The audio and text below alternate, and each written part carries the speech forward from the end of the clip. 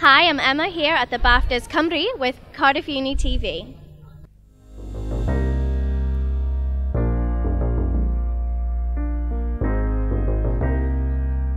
Hiya Huw, how are you feeling tonight? Very good, very excited to be here. How are you? I'm good, thank you. So you're excited to be here in Cardiff? I am. Cardiff is home and it's nice to be in St David's Hall.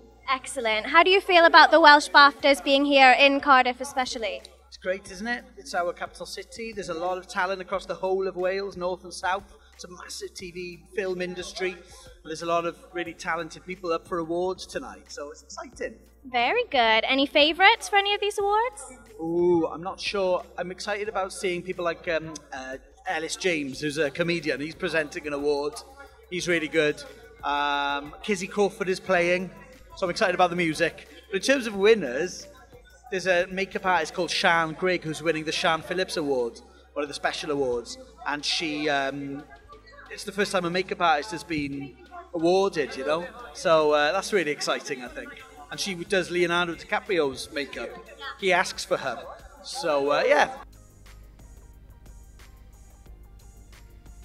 Amazing. Got any favourites for tonight? Myself. He's pretty good. That's about it, really. Excellent. What would you do if you won tonight? What's your best way to celebrate? I won't. How will I celebrate? I don't really know. Probably end up in Chippy Lane with Charlotte Church singing.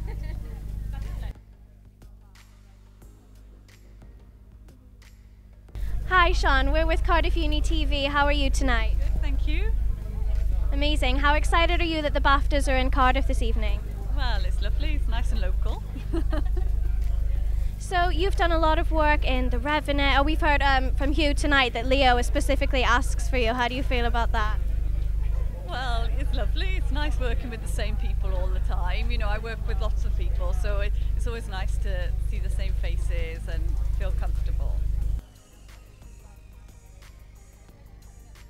So you've been working on The Library Suicides that's come out, and you played 2 roles. You played identical twins. How was that for you? Was that like a new acting challenge?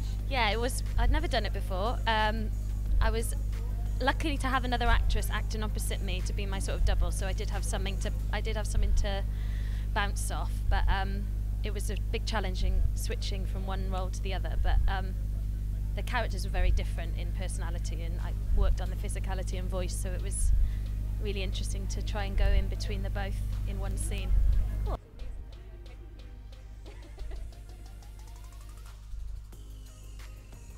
I am good, thank you very much. Very excited. I always love BAFTA Cymru. It's a fantastic celebration of all that's best in the Welsh film and television industry, so it's a really great night. As you know, we're from Cardiff Uni TV, so we're all university students. And do you have any particular advice to young people who want to get involved with the media, just want to follow their dreams? Oh, get involved, do what you're doing, do what you're doing, do what you're doing. Get involved, learn as much as you can, absorb as much as you can, ask people for opportunities. They can only say no. Ask as many people as you can, I'd say. No, I think the most important thing with anything, whether it's like writing or directing or becoming an actor or getting into the industry, I think the thing I've learned the most is to just do whatever you want to do. Like being yourself and trying to use as much of your DNA in anything that you put forward is good.